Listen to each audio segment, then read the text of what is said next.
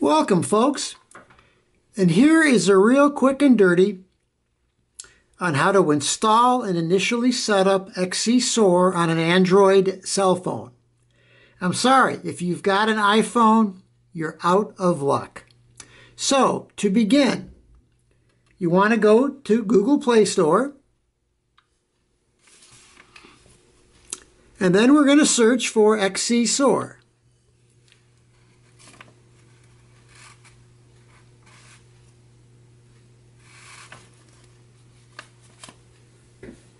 Let's see what we get.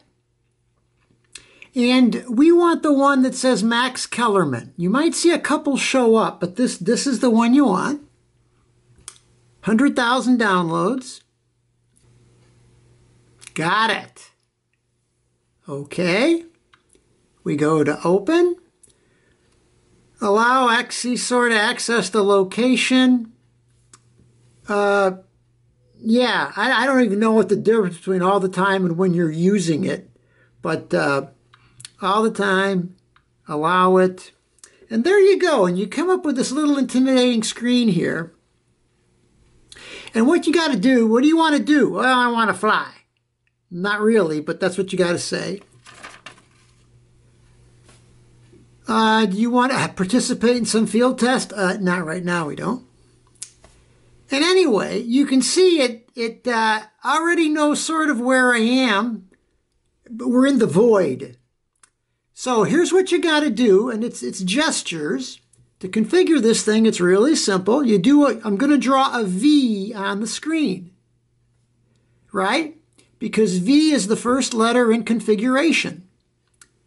Okay, so here we are. Now we see some buttons, and we're going to pick Config, and we're going to pick System, and we're going to pick Site Files, right? Because this thing works worldwide, right? We've got to tell it what terrain files do you want to use, what airspace files do you want to use, because it also does airspace and even turn points. So first thing we'll go for is the map database. We're going to click in there. We're going to hit download to ask it to retrieve what's available. And there we go. And you see stuff pretty much for the entire planet. And what we would like in our area is, wait for it, there, US Northeast High-Res XCM. It's highlighted, and we click on download. Actually, you don't click, you push. And now you can see that little blue bar at the bottom of the screen there. It's going to take it a while to download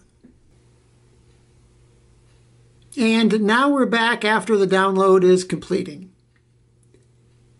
Okay, so we have that. You see it there. Next, we're going to skip waypoints. You can do that later. Not necessary for just initially recording your flight data. We want airspace. Again, download. See how easy this is? Piece of cake. Okay, what do we want? Bulgaria? No. Lithuania? No. Ukraine? No. We want USA airspace, and again, download.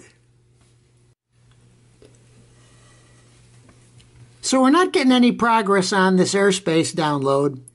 And for right now, we don't actually need it for just simple flight recording. So what we can do, we'll cancel this. We will cancel, close, close. And now you should be back and see your terrain, as long as you got a GPS fix. Now, again, to get into the menu for XCSoar, it's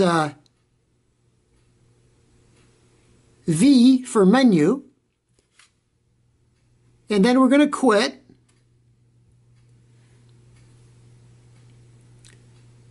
Okay, so now we're completely out of the application. If we check all our apps, let's close everything. And now let's just try going into it so you can see what it's like to start up. If you go to the field, normally Start it. What do you want to do? Fly. And that's it.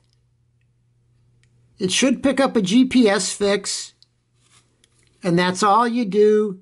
You can blank the screen and put the phone in your pocket. It actually sort of detects when you take off, and it'll start doing a recording. All right. We'll go back in.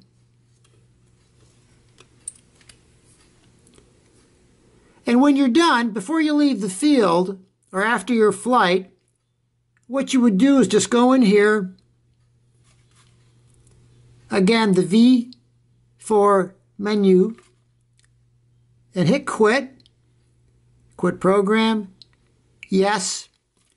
And it will have saved it. Now, if you want to see the files, right, the data recording files, again, you'll go in. V for configuration. Hit config. We're going to jump to the second screen. You'll see here File Manager. And normally you would also see your data files here. Your IGC files are here, right? And you have to, if you want to get these somewhere, you got to download them to your computer. I'm going to close this. We'll get out of this. Quit. You've normally got some kind of file manager app on your phone, right? So you're going to go look, where's internal storage, and what you're going to find, go down in here.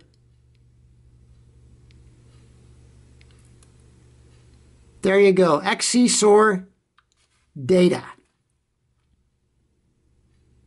And it keeps a lot of your stuff here. And when you do a flight, because I cleaned my phone entirely for purposes of this demo, you'll see IGC files here. And then however you want to do it, connecting it to your PC or uploading it somewhere, you've got the file for later storage and analysis. So that concludes the demo. We'll get back with you with the problem on the downloading the Airspace. I just assume it's either something with the software or something with the website. Bye-bye.